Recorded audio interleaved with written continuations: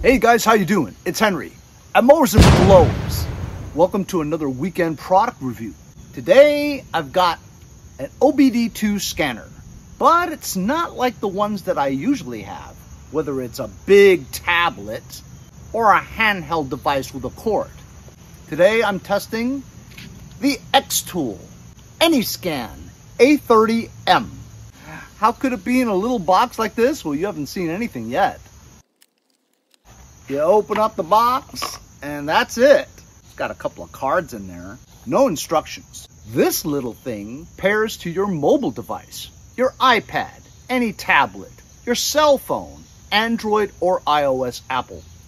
Through Bluetooth, everything this reads, including real-time data, when your engine's running, onto your mobile device. You just plug this thing into your OBD2 port underneath your dashboard of your car. How many times do you plug in an OBD port and you're like, I can't see anything? You can't even find your port because it's so dark. They thought of that, and this I've never seen. On each side of it, it has a button, so you can use one finger or two fingers.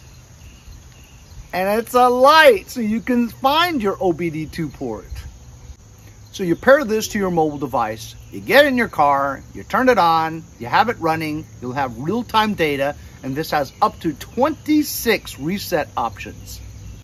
This has lifetime updates, so it doesn't matter when you buy it. You can press a button and download the latest software for your particular vehicle. So you get that dreaded check engine light, which I just got the first time ever for my wife's car. 2013 Mercedes-Benz ML350.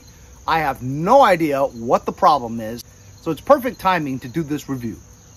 I'm going to download the Anyscan app on either iOS or Android. All right, here we go. I'm going to plug it in.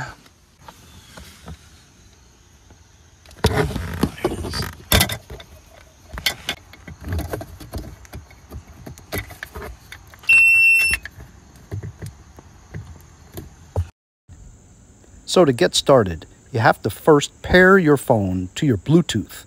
So you turn on your Bluetooth and it pairs instantly. Then when you try to press the auto scan button, it prompts you to enter your information, such as your email and the serial number of the device, as well as an activation code, which of course I needed to get from the box, to 2 cards. So while I entered the information into there, it activated instantly. But because this is a Mercedes-Benz, I needed to download the specific software for my particular car. That took 2 seconds. Went back in there and it's all ready. As you can guys see from the dash, I have a check engine light. First time ever in this car. So it sensed the car with the VIN number, and we'll do an automatic scan. Looks like we have 4 faults. Engine electronics.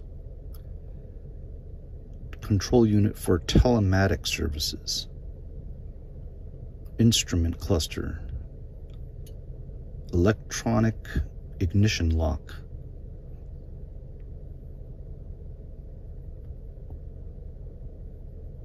Head unit fault.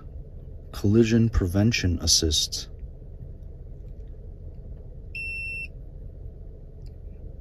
It just shut off by itself. I don't know why. So after a full scan, it was scanning about 106 or so different components. And out of the 106 components, I had 18 faults. From 19 on, it was all pass and good. Everything else had some kind of fault. I looked at each individual fault, and it looks like the major one is number 18, which is engine electronics. I know that sounds kind of serious, but I looked at the diagnoses and the fault itself. You can just read the DTC, and it says the heater for oxygen sensor 1 in bank 1 has an electronic fault.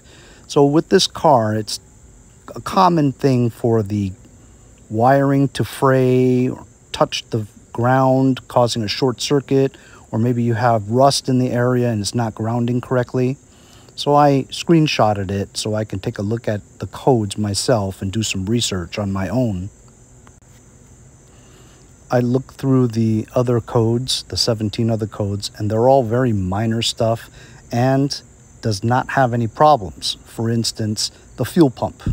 Well, there's nothing wrong with the fuel pump, but yet it does say like a battery is weak or something. It's probably the auxiliary battery. So it's going to show a lot of inconsistencies, but you don't necessarily have any specific symptoms of these faults. So now that I know what the problem is, at least the major problem, I'm going to try to delete all the DTC codes.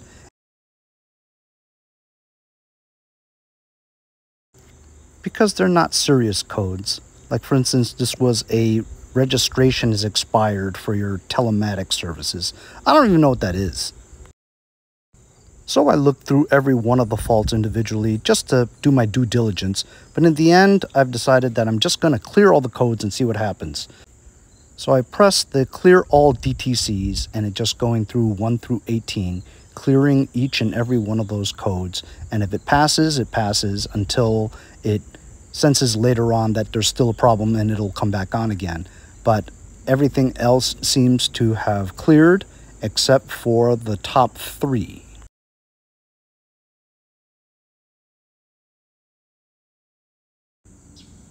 Which is the engine electronics, the O2 sensor, control unit for telematics services, which is the registration expired, and the fuel pump. Well, like I said, there's nothing wrong with my fuel pump. So I think it's just the battery is weak with the auxiliary battery that's in the car. I figured now I'm going to attempt to individually clear the codes and see if they erase. Even though it says it's cleared it, when you do a scan again, it still shows the first 3. So I need to fix those 3 faults, otherwise it will not pass inspection. But at least now I know exactly what's wrong with my car and what needs attention. As you can see, I still have a check engine light. That's because it could not clear the more serious ones, which is the fuel pump thing and also the oxygen sensors. So as you saw, we had 18 fault codes. Some of the fault codes had 4 individually, but out of the 18, only 3 were kind of critical.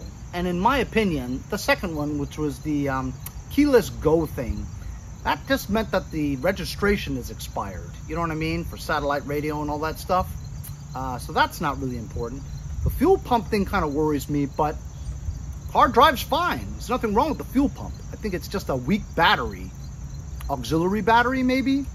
But I think the main thing that's causing the check engine light is the bank 1 upstream oxygen sensor has like a short circuit, or maybe the wire is frayed, or it touched the muffler and it's like burnt. And so there's a ground problem. So I think if I just change that oxygen sensor or jack up the car and check out the wiring, jiggle it around or something, it may go away.